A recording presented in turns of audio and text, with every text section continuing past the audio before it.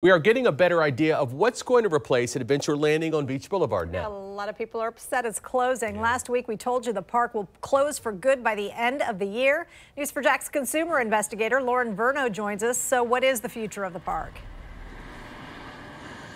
So I can officially now confirm that it's going to be those multifamily apartment complex, and the attorney is calling it a fresh and modern start for Adventure Landing, but it is being met with mixed emotions. Paige Schicker is one of the many Jacksonville natives who grew up going to Adventure Landing. It's sad. Yeah, I was talking to my cousin about it. We used to go as kids, and he's like, it hurts my heart. You know, we have so many memories there for sure.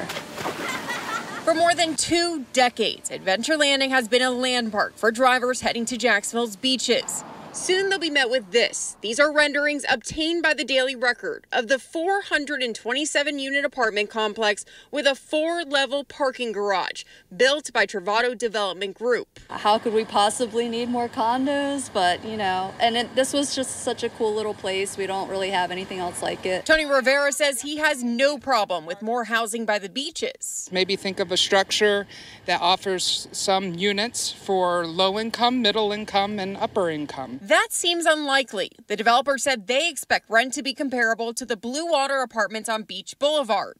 Rent there is currently listed starting at $2,000 up to more than $5,000 a month.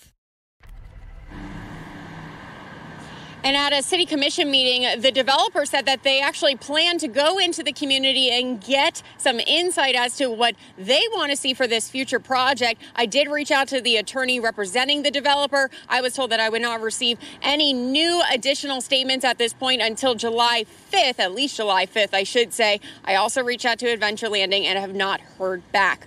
For now, reporting live at Adventure Landing, I'm Lauren Verno, Channel 4, the local station. And Lauren, what do we know about the other 2 Adventure Landing parks?